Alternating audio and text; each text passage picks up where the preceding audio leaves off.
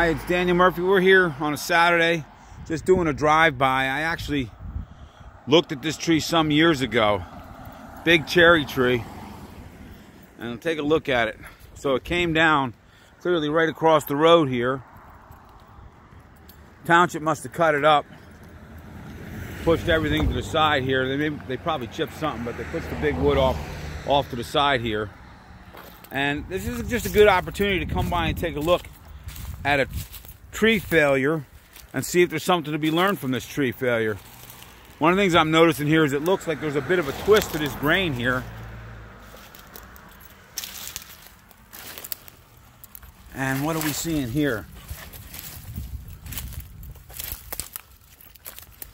That actually looks like a little bit of callous growth there, does it not? So this, and on this side too. Clearly callous growth all in here. So this split had happened previously and was starting to callus over a little bit, showing that there was some weakness in there. Now look at all this wood though. That's a good bit of solid wood there. We got into a little punky wood up in here. But this is certainly good, strong, solid wood, and cherry is really good, strong wood too. That's just a beautiful piece of wood right there. This is just a cool piece of wood right here. Anyhow, I think that's nice. So, you know, I wouldn't normally expect a cherry with that much good solid wood to be susceptible to this type of failure. But let's take a look at it. It looks like there's a little bit of lifting in the roots here, for sure. There was an old hollow here, just a little hollow spot showing.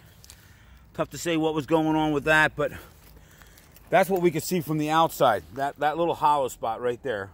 Probably some kind of funny twisting look to the grain here. See how this grain is kind of twisting? Can you see that? Grain kind of twists like that. Which is not uncommon, you know. These trees that have twisty grain doesn't make them a failure, but straight grain is going to always be stronger than twisted grain. And what do we have in here?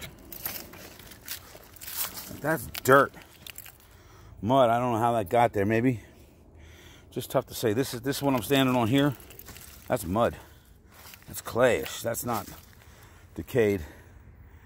Must have, someone could have thrown it. I don't know how that got in there, but it wasn't growing in there. Anyhow, clearly, you know, that's fairly punky stuff right there. And you know, that's not good solid wood there either. This is, you know, so there's a good bit of punk in the center of this tree, but probably not 70%, which is generally a good guideline. So then you ask yourself, cherry, that's a pretty stable wood, you know, not at all prone to failure, and actually holds really well even when it's dead and doesn't rot out quickly. So it's pretty good stuff like that. Why did it fall over? And the answer is real clear. You don't know this tree when it was standing, but I did, and I had actually looked at the tree, and he had said, this maybe 5 or 10 years ago, I was grinding some stumps on the property, and said, yeah, I'm going to get that tree removed next year or two. And I think I might even have given him a price. But what happens here is we've got lots of big trees. There's the southern exposure, there's the sun, so that's southern exposure right behind us. Lots of big trees on this side. And here, this little cherry tree, trying to get big, what's it doing? It's saying, look, my best strategy for getting good light here is reaching out across the street, out of the path of the shadows of these big trees behind me. I'm just going to keep reaching for all this open light over here. And then eventually it just outgrew its ability to hold itself up. So it had been reaching that direction for the light for a while. Anyhow, so the homeowner just came out and he's like, what are you doing looking at my tree? I'm like, remember me? I used to ground some stumps. He said he thought because the big trucks drive by all the time and they hit that pothole, that it was the vibration of the trucks that destabilized the roots. That's an interesting theory. I said that's probably not it, but I like the way you think. What else do we got here? Oh, that looks like some callous growth there too. So there's some more. There was probably some more of holes on this side. Anyhow, he also told me that it wasn't a storm or anything. It fell down on kind of a quiet summer day, which might be similar to summer limb drop. That certain trees just give away like on a quiet day, no wind, nothing. I didn't ask him if it was summertime though, but as I recall, it probably was. I've been driving by this tree for a while. So there you go. Hope you guys enjoy watching this stuff.